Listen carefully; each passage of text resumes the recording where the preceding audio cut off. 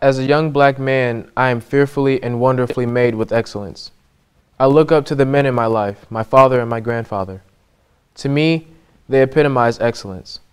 They are both hard-working men who serve without reservation. I strive to become a man of excellence like them. They have shown me, by example, how to be an open-minded and respectful person, able to use my mind, not my fist, to solve problems. Without them, I would not be able to see the world as it truly is.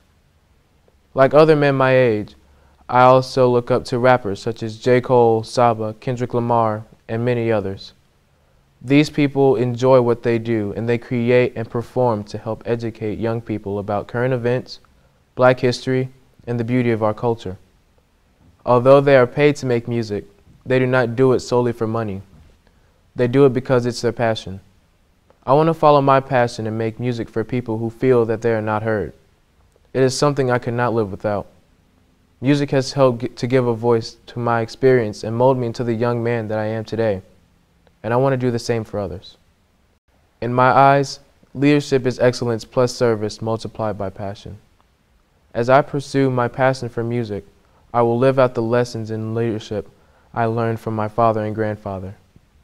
I will remain humble, not doing good to get some type of attention, but doing it for its own sake of helping others. At the same time, I will act confidently, even in nerve-wracking situations, staying positive and keeping a good heart despite all the challenges that the music industry may bring. If I display excellence, I am confident that I will achieve my dreams.